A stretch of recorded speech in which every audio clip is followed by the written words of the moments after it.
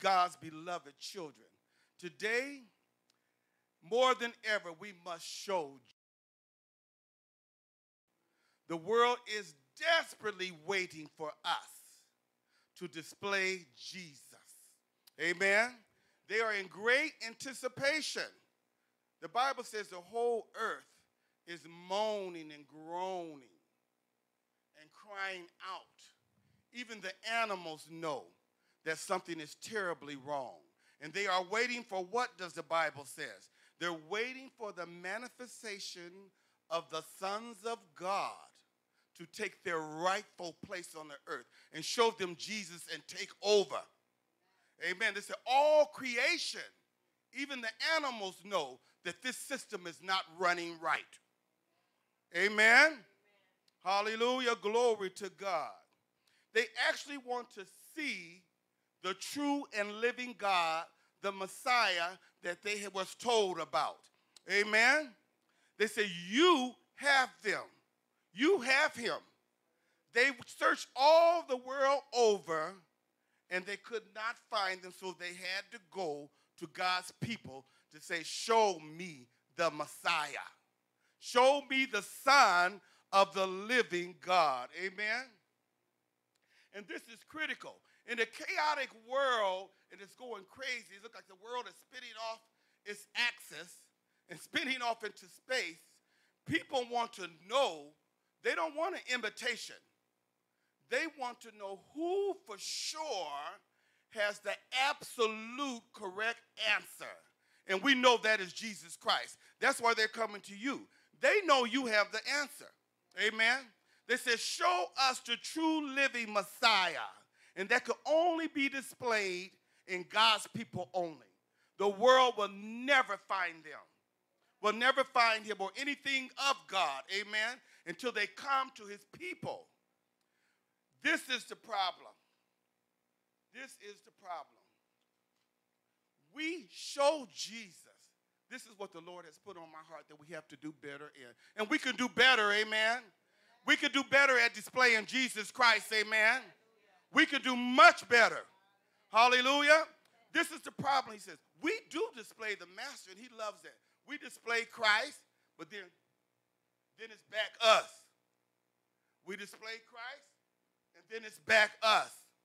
And they's like, would you be still? Which one do we want? They don't want to see us anymore. They want us to continuously display Christ. That's the problem. We didn't show them the Messiah, which is good, but they seen a lot of us working in the flesh. Amen.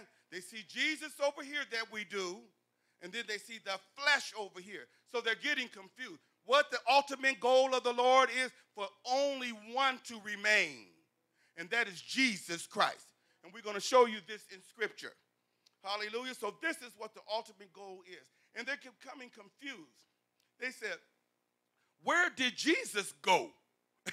It's like, remember the kids' game we used to play hide and seek? Who remembers that game? We don't want to play hide and seek with the Lord. Amen. They don't want to keep seeking. They say, you know him. Why are you hiding him? He was just there an hour ago or 5 minutes ago. Now I'm seeing you. Amen. This is a problem. So what we need to do is to find a way that every time they see us, Christ will always be on front and stage in us. Amen? He's going to be the center of everything in us. They're no longer going to see our flesh anymore. Say, get away from me, flesh, so I can display the Messiah. I must display the Messiah. With all the problems of the world today, they don't want to see a mere human being anymore. They do not.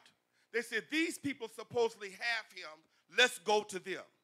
I do believe in these end times, there's going to be a great, great rally of people flooding the house of God by record droves, flooding this place in churches, because society and things are going to get so bad, because the Bible says this, tribulation must come, right?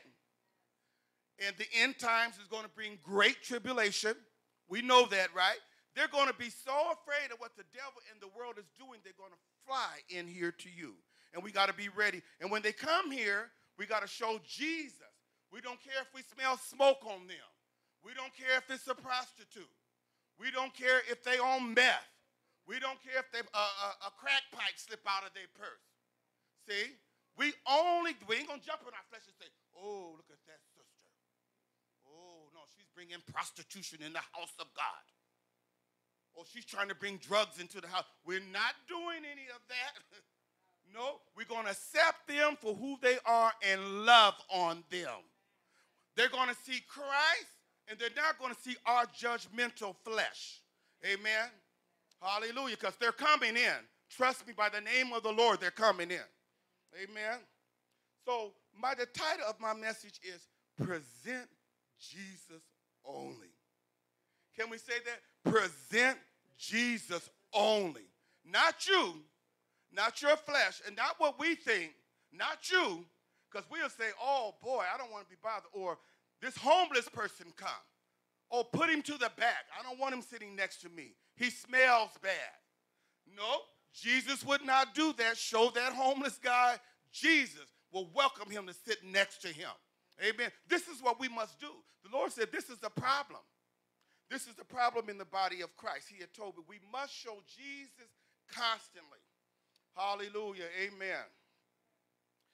Sister, if you would read, and see, this stuff is fighting us. Does Jesus, which is spiritual, us, the flesh, we're fighting. Which one is going to remain on stage? Which one is going to stay up front? Sister, if you would read with me Galatians 5, 16 through 17, please. Again, Galatians 5, 16 through 17. Hallelujah. Jesus is the spirit. We are the flesh. Amen. So let's determine that right away. Amen. Galatians chapter 5, 16 to 17. I say then, walk in the spirit, and you shall not fulfill the lust of the flesh. For the flesh lusts against the spirit, and the spirit against the flesh, and these are contrary to one another, so that you do not do the things that you wish. Amen. Amen. Read it one more time. I say then, walk in the spirit, and you shall not fulfill the lust of the flesh. For the flesh lusts against the spirit, and the spirit against the flesh, and these are contrary to one another, so that you do not do the things that you wish. See? Amen. They're fighting. They're at war. They are contrary to one another. They're in opposition to one another. They are in battle with one another. So that is what the world is seeing, the actual battle. We're transferring here, Jesus, here. They know it's a fight. They say that's why it is so important for us to show Jesus consistently. And then they'll see how they can see the majestic beauty of the Lord. They'll see him high and lifted up. Amen. When we show him consistently. But back and forth is not going to work. Hallelujah. You know, once they see Jesus consistently, they want to see Jesus consistently because why?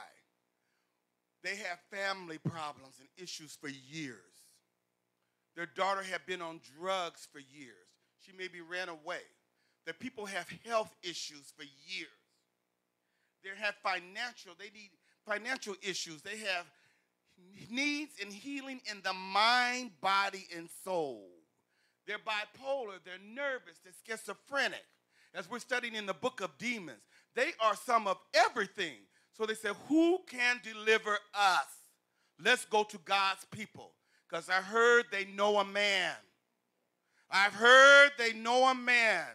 They have a God in Israel that is the answer to all of these things. Go to these people and they will show you the Messiah. Not the voodoo worker, not the people that's working witchcraft. Go to the people that holds the God of Israel. Hallelujah. Say, we have the God of Israel. We definitely do. We have the God of Israel. And the things that he did for Moses with Pharaoh, he would do for you. Hallelujah. But there's one thing that we must do. Sister, could you read John 3:30? We're getting to him where he can show clearly and get out of ourselves. So he'll show up all the time. He'll be center point. He'll be center on stage. They won't see no more of us. Hallelujah. But there's a process. How many said there's a process to get him to always show up? Because they can get your temper mad. You want a box? You said, no, Jesus would not do that. You want to slap them? You got to say, no, Jesus would not do that. They want to squeeze your fruit to see if you got love, joy, patience, and test you and squeeze and turn your fruit to see if they mess with you. Is love still going to come out? Love must still come out. Amen. Amen. They squeeze and punch your fruit. It still must come out. Whatever they punch your orange, is that long-suffering? That long-suffering juice of that orange must come out. Yes. Amen. Yeah, go right ahead, sister, and read what we must do. Oh, it is John chapter 3, verse 30. Amen. John chapter 3, verse 30. He must increase, but I must decrease. There it is. Amen. See, that's step one. We must. And guess what? The responsibility of it's two musts in there. He must increase. Read it again, sister. He must increase, but I must decrease. It's two musts. Must. And guess what? The Lord put the weight on the must for us to do. He had already did his part. It is finished. He must not do anything. He's sitting down. It is finished. The two must is on us. In order for us we must decrease so it'll make him increase. But he doesn't have to do that. We are in control of how high he increases in us and how strong the revelation of Christ is revealed in us. The two must is on us. Amen. He's sitting down. He said it is finished. It is up for us, and we must, and we must, and we must, and we must do this. We must. Say, I must decrease. I must decrease, Heavenly Father, so you can show up in me. When I go down in humility, you go up. When I go down in humility, you go up. And then you'll come center point on stage. I would be down so low they could not even see me anyway. That's the goal.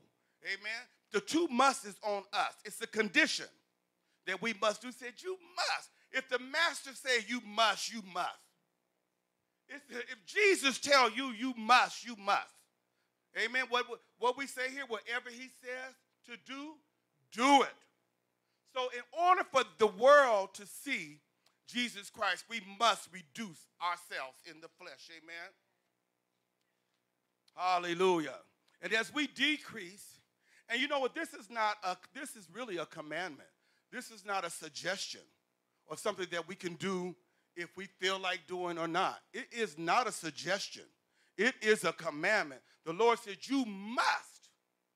If he say must, that means it is not a suggestion. So as we decrease, he's going to increase. Amen. And the master will increase in us. But then how do we do this? How do we do this? While he's increasing, it's a process. How do we keep doing this that he's always on stage and he's center point? He's in the center of everything and the people are showing him. If you will, sister, go to Galatians 2:20. Galatians 2:20. Hallelujah. And God shows us step-by-step instruction. The Lord will never leave us as a blind guide. Amen. The Lord always makes a way for his people with instruction. You can do it. Say, I can do it. I can get rid of Eric, the old man Eric, and let Jesus come through. This old man. Amen. You can get rid of Pastor Kim. You can get rid of Sister Yolande so they always see Christ. When we go out and minister to those people that all those problems, if we did street witnessing, you think they want to see us? They know a person is coming. They see an individual coming, of course. But they want to see the person in you who's behind you, who's in you, to break that dope demon, to break every chain. They don't want to see us just in our flesh just showing up. Go ahead and read us, sister, how we can do it. Amen. Galatians chapter 2, verse 20. Hallelujah. I have been crucified with Christ. It is no longer I who live, but Christ lives in me. And the life which I now live in the flesh, I live by faith in the Son of God, who loved me and gave himself for me. Amen. Read that again, sister. It's so beautiful. Amen. That's how we can do it. Because we're going to kill ourselves in crucifixion. So we can't keep popping up. Go ahead, sister, read. Amen. I have been crucified with That Christ. flesh. It is no longer I who live, but Christ lives in me. And the life which I now live in the flesh, I live by faith in the Son of God, who loved me and gave himself for me. Amen. See? I noticed he showed me. I'm so glad I learned numbers and been under this ministry. I have learned a lot. And the Lord said, look at that again. There's 4 eyes. And we know that 4 is the biblical number for creation. See, he's creating something new out of you. He's killing each one of those eyes. The first eye, it says, I showed up to be crucified. I came in the flesh for him, the first eye. Amen. Then the second eye, I said, it is no longer I who lives. So he's constantly in the process killing those eyes off. He's going to get to the real Jesus. See, he said, there's 4 eyes. I'm creating you over again. I'm creating you that you don't show yourself. Amen. And the third eye, let's just read it again. I have been crucified with Christ. It is no longer I who live, but Christ who lives in me. And this new life that I now live in this flesh, they still don't see. Because now I'm living it by the faith of the Son of God who loves me and gave himself for me. They still don't see, so he's just killing those eyes off until at the end of the eyes is him standing only. Hallelujah. He creating, we know number 4, in biblical term, is creation. On the 4th day, God created things. Amen. He's killing those eyes off, and they need to be killed off. Who was the captain of the eyes, the king of the eyes? The devil. Amen. That's one of the reasons why the eyes have to be eliminated. He says, I will be like the Most High. I will ascend to the congregations of the north. I will do this and I will that. They said, you will be narrowly brought down to the pit. He said, they will barely look at you, God said. And then people are going to say, is this the devil that deceived the whole world? This thing? See? He said, oh, he's a big deceptor. He said, he's going to be like God. And we all know that no one could be like God. What did God do for him? Slammed him, body slammed him down here to earth with his demons on us. Because he had nowhere else to go until the hell preparation is all completed. Amen. So he says, woe. He said, rejoice, you heavens, for the accuser of the brethren was cast down. We teach this, the accuser of the brethren was cast down to here with us, right? We know he's here with us. So the heavens said we can rejoice, but it says, woe to you, the inhabitants of the earth, for the devil has come down to you guys, and he knows he has great wrath because he knows he has such a short time. So that's one reason why we need to show them Christ. Because he's mad, he's doing all kind of chaotic, crazy things on this earth that we would not even believe. Amen. But the more things we show him that our eyes are killed, he will bless us. Amen. The demonstration of the 4 eyes I had in my note, and we do not want eyes. Lord God, say, please take the eye out of me. They used to say, you know, and it's a teamwork. There's no way, they used to always say in school, there's no I in team. So if a person wants to be like they call the main star that hogs the ball or hogs the football, they would say, hey, you have to be a team player. It's a teamwork. There's no I in team. Amen. So we know we must work closely with God. But the manifested world wants to see you. We can do that. See, sometimes we think, God, if I went out to street witness, will it really work? Would they see you, God? Go. He says, open your mouth wide. Isn't that what he says? Go. And open your mouth wide, and I will give you what to say. Just go. Amen. And they will see Christ. We see this several times when we're to street witnessing and even down in the conferences we go. we would be surprised at the miraculous, that the things the Lord would do for us. Amen. But just by going and being willing and obedient to go. Amen. Let us now go to Romans 1 and 12. Hallelujah. We're getting rid of ourselves completely. We're going to be gone. We're just going to be gone. They won't see us anymore. We're just showing up just in a body to give them Christ. That's all he's using us for. We're just a body, right? Just to show Christ. That's it. Just a body to present him. And we also know, we learned in our demonic class, that spirits are looking for what? A body. Amen? We learned that. They're looking for a body. Christ is too. They're all looking for bodies. That's all they want. And then your flesh can go. The demon don't want to use, the demon want to use your body, but Christ want to greatly lose your body for the kingdom of God. If you would, Sister, Romans 12, 1 and 2. Romans chapter 12. Yeah, 12, 1 and 2. Amen. Hallelujah, amen. Romans chapter 12, verse 1 and 2. I beseech you, therefore, brethren, by the mercies of God, that you present your bodies a living sacrifice, holy, acceptable to God, which is your reasonable service. And do not be conformed to this world, but be transformed by the renewing of your mind, that you may prove what is that good and acceptable and perfect will of God. Amen. Sister, amen. Thank you, Sister Elizabeth. I think that's worth repeating. Amen. Read that. It's a lot in there. And this is also how we're not going to show them ourselves, that they're going to constantly see Christ. Read that one more time. I beseech you, therefore, brethren, by the mercies of God, that you present your bodies a living sacrifice, holy, acceptable to God, which is your reasonable service. And do not be conformed to this world, but be transformed by the renewing of your mind, that you may prove what is that good and acceptable and perfect will of God. Amen. I beseech you. In other words, I implore you.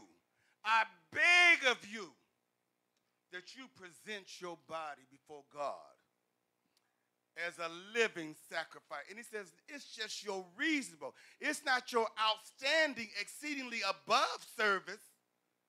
This is your bare minimum. He said, this is your reasonable service. We can even go higher than that, but he said, at least do this for me. Let it be your reasonable service that you present. You can go much higher. But this is the minimum I require, that it be your reasonable service. This is what you're supposed to be doing. This is like elementary 101. This is what we're supposed to be doing anyway. This way they can make a fair distinction of what's God and then what's of the world. What's God? Then they can see that image of God. Then they can say, oh, wow, this is what I'm supposed to be. That's why we came here. Because when tragedy comes, we cry, we drink, we go get high, but y'all praise. Y'all get on y'all knees and cry out, and y'all so much happier. I don't understand this. I'm going to keep looking at y'all. When y'all had a death in the family, you were sad like the normal of us, but then you bounced back, and you said, thanks be to God who always causes us to triumph in Christ Jesus. Y'all was humming and singing that. We were still in mourning for 3 weeks too. Oh, my God. When our children had an accident, we called the paramedics. We stayed all night in the hospital. Y'all went out and broke out a bottle of oil and called for the elders of the church to lay hands on the sick, and they shall recover. See, I'm watching y'all. This Jesus in y'all is something else, and we're watching. Keep him on stage only, because we are watching, and we are seeing so much different things than what we do.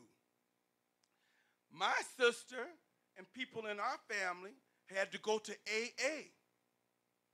You went on a fast and pray, and every chain was broken from that alcohol demon. My sister went to AA, and my sister, she didn't all relapse. Their families didn't relapse off of crack. They didn't relapse off of drinking, but y'all put your hands on the sick and they go pow. They go pow. Like those glasses flew off my face. They go pow. And and they lay on the floor for a while shivering. God working that demon out of them. And they don't have the taste of crack or alcohol when they get up. Hallelujah. Hallelujah. Glory to God in the high. It's something about y'all I'm watching. I'm going to find out how this works. Come and see him, and then they're going to go,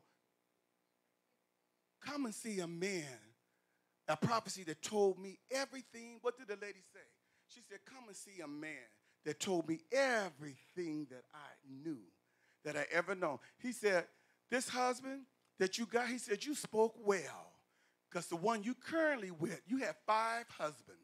And he told, the master told her, the one husband you with now ain't yours, right? And she said, whoa, he know me in and out. So what did she do? She told the villagers and the people, come and see a man that told me everything. That's why they're looking. They're looking for you, because the spirit of revelation that told her life is in the house of God. You think she would not tell? And they said, and it wasn't a witch doctor. It was clean. It was the Messiah. He knows everything. Amen. You know the devil does not know everything. You know that, right? He has to work a network. He has to have a demon come back and report to someone that somebody's doing. He cannot be everywhere at the same time. Only God, say only God, knows me inside and out. He knew me before I was even in my mother's womb. He knew me. Oh, Jesus Christ of Nazareth. There's nothing like the Son of the living God. You know, this is what I do for fun, and my sister does too in Alabama. We go on YouTube. People are very talented, extremely talented. God gives gifts out. We go to the people that say they're going to do a glimpse of the Jordan, or they're going to view heaven, or they're going to view the walks of heaven. And we sit and look at those things in YouTube, and those people are very talented. I said, I want to go see what my mansion would look like. You should do that sometime on YouTube. And boy, I tell you, you will be amazed with the glory of God. Even though we say the Bible knows that he said, not an eye have seen nor ear heard that entered into the heart of any man the things that God got prepared for them that love him. But it gives us a glimpse of what, and even that glimpse is extraordinary. The streets of gold, the angels are flying around, and rainbows and jewels, and oh, it's unbelievable. God has a reward for them that diligently seek him. Raise your hand and say, God, you have a reward for them that diligently seek them. He said, let not your heart be troubled. Amen? He says, let not your heart be troubled. He said, in my Father's house is many, many, many mansions. He says, if it was not so, I would not have told you. Because they could never lie. He said, if it was not so, I would not have told you. He said, I'm going now to prepare a place. Almighty God, he says, I'm going now to prepare a place for you. That where I am, you may be with me also. So let not your heart be troubled. You already have a place prepared. Oh, glory to God in the highest. Glory, let's just thank the Lord.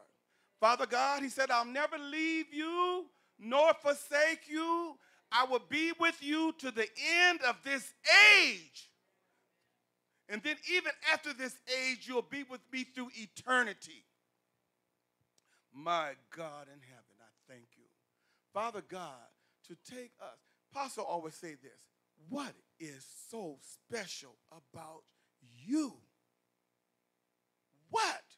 What is so special about me that out of the 8 billion people, when you think of that, we're a small number. Out of 8 billion people, he put you immediately in the book. And you know, God is so good, and I learned this through Apostle. The first thing God does out of his love is to put you in the book so you don't mess that up. That's the part that he do. But here, that's spirit to spirit. He quickly puts the evidence for your eternal life in the book so you won't mess that up. Then he's working backwards. Now, you have to do your own life with fear and trembling. work out your own salvation on earth. But heaven is already secured. Hallelujah. So if we die today or tonight, heaven is secured. But while we on earth with the devil, we have to work out our own soul salvation. But if we die, he secured this part for us. And then even with this part, he left the Holy Ghost here so we could deal with them demons. Amen? See, he'll never leave you nor forsake you. He will never. He has an out for us. And you know what? The Bible says there's no temptation that is not uncommon to man. It's nothing new underneath the sun. He said he'll give you a means and a way of escape. There's nothing new to tempt us on this earth. There's nothing new under the sun, as Solomon says. Amen? But God will always provide a way of escape. Amen? Let us now go to Romans 8:9. Now, these are the people that we are really, that's waiting on us, that we must show the Lord. They demand that you show them God. Hallelujah. And hallelujah. Romans chapter 8, verse 9. But you are not in the flesh, but in the Spirit, if indeed the Spirit of God dwells in you. Now, if anyone does not have the Spirit of Christ, he is not his. Amen. Amen. You know what, sister, would you, I don't think that's the one, but that's good too. 8:19. Yeah, I don't know, it's the one that I had you just to look up because my thing, the creation Amen. groans and moans. Romans chapter 8, verse 19. For the earnest expectation of the creation eagerly waits for the revealing of the sons of God. See? Amen. Amen. Thank you, sister. Whole creation, God's whole entire creation is waiting on you. That's a big responsibility. Read that one more time, sister. These are the people waiting. The whole creation, everything he created is waiting. Amen. Romans chapter 8, verse 19. For the earnest expectation of the creation eagerly waits for the revealing of the sons of God. For the revealing of the sons of God. All creation is waiting for the sons of God, the revealing of the sons of God to show them Christ. And the apostle said, even the animals know that this system is not running right, that this thing is chaotic and crazy. Even the animals consist that this is not right. Let alone at least human beings know that this is a chaotic, crazy world. And they're all waiting on what? The sons of God to take their rightful place and take over and show them Christ and the power of their Messiah.